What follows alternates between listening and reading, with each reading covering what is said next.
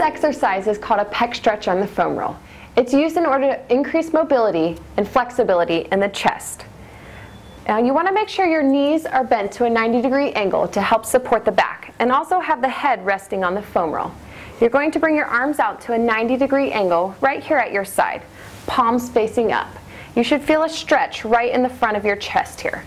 You're going to want to hold this position for 30 to 60 seconds and repeat twice. A progression of this exercise would be to stretch one arm at a time. You'll bring the opposite arm to the side and roll away from this arm. You'll get a little bit of an increased stretch through here, which will help with your flexibility.